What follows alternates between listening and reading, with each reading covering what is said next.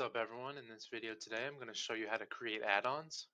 So first things first, once you're logged in, you can either go up over here and click on add-ons, or you can click it on the side as well. Any add-ons that you add will show up here, and then you can manage them as there.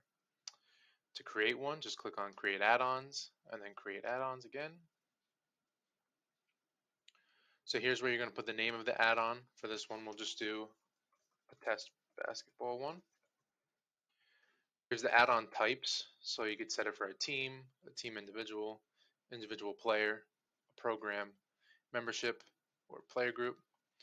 The team individual, individual player, and player group are all for seasons.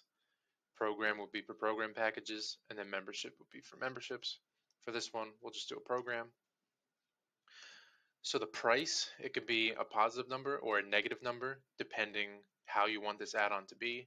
So if you want it to be a positive number to where they pay an additional amount, let's say if they needed to pay for lunch or for a certain uniform, you could set a positive price for that, so they have to pay for that. Or you could set a negative price. So for instance, if someone's signing up for the second time in a row, they had a uniform from the last season and they don't need one this year, you can make it a negative price so then they don't have to pay that price again. So for this one, we'll just do 15. You can add an image for this as well. Make sure it's set to active, and then you can add a brief description. So with that, just hit save. And then you can see that the add-on has been added there. Now to apply it to a program, just go to Program Packages. Go in and edit.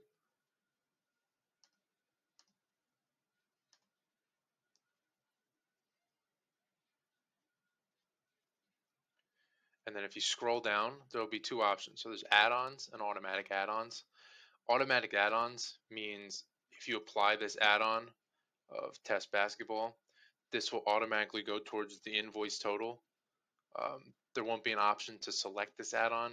It'll just automatically go right towards the invoice total. So if it's like a uniform or something that they need to pay for, you can select that as an automatic add-on, and then it'll go right to their invoice total.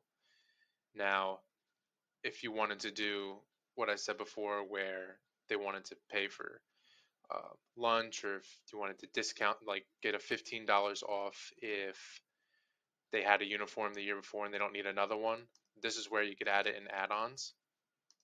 And then when they go to register, there'll be an add-on section to where they could click a checkbox to apply that add-on to the registration.